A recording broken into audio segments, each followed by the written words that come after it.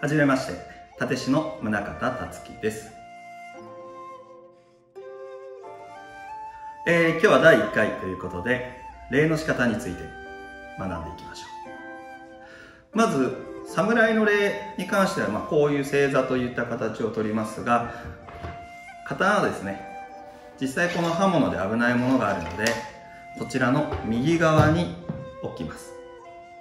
こちらについての注釈も、ページの方で細かく書こうと思います。はい、姿勢を伸ばして両手4本獅子を立ててください。足の付け根に指先を添えます。そして左手右手の順番で自分の前に置き、手のひらからつくように頭を下げていきましょう。上がって右が戻って左、もう一度お願いします。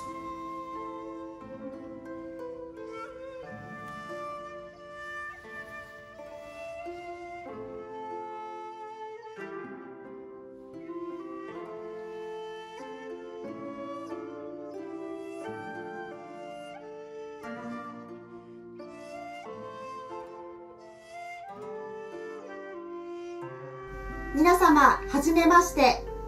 舞踊家の市花秀葉と申します。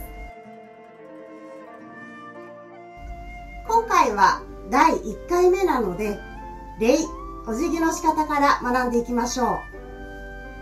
まずですね、日本舞踊。こちら、お扇子と言われるものですが、こちらを使って踊ることがとっても多いです。なので、このようなお扇子など持っている場合はですね、このようにお師匠さん、教えてくださる先生ですねと自分の間にお扇子を置きます。自分のお膝の前に置くイメージです。で、手はお膝の上に置きます。ゆっくりと横に下ろして前に持ってきます。この時ですね、手のひらで三角形を作るイメージです。で、この三角形のこの間の空洞、ここに向かって自分の鼻を下げていきます。一旦相手の方の目を見て、ちょっと息を吸って吐くときに頭を下げていきます。で、頭を下げると同時にですね、手のひらはペターッと床についていきます。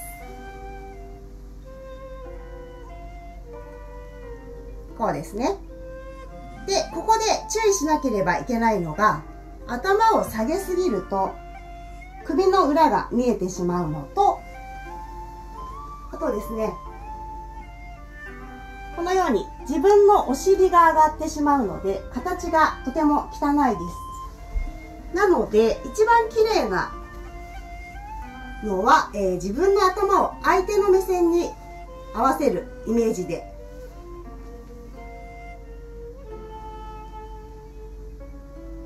このぐらいです。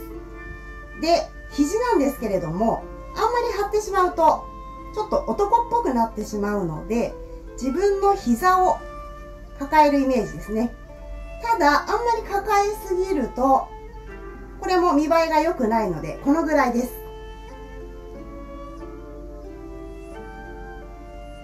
こうですね。で、今度は、ゆっくり息を吸いながら、頭を上げていきます。で、また相手の方と目を合わせます。で、ゆっくり手をお膝の上に戻していきます。これが綺麗な礼の仕方です。では、もう一回言ってみましょう。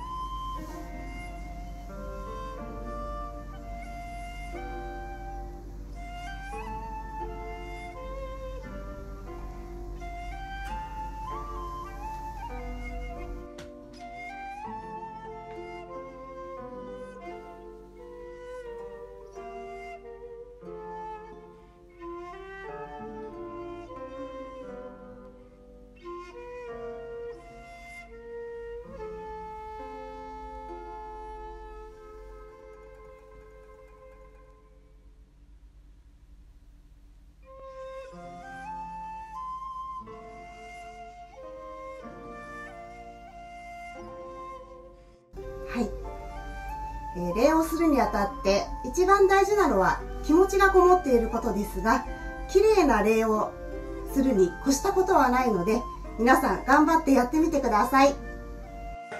それでは第1回、礼の仕方ですね。皆さんいかがでしたでしょうか。次からはですね、まず日本舞踊の踊りの振り、それと、盾、侍の所作、戦いを通してですね、日常生活で使える、美しい体の使い方であったりとか、日本の精神、心の部分を学んでいきたいと思います。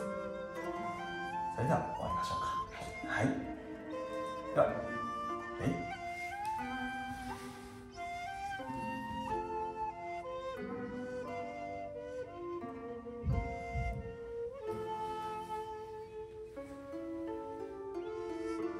さようなら。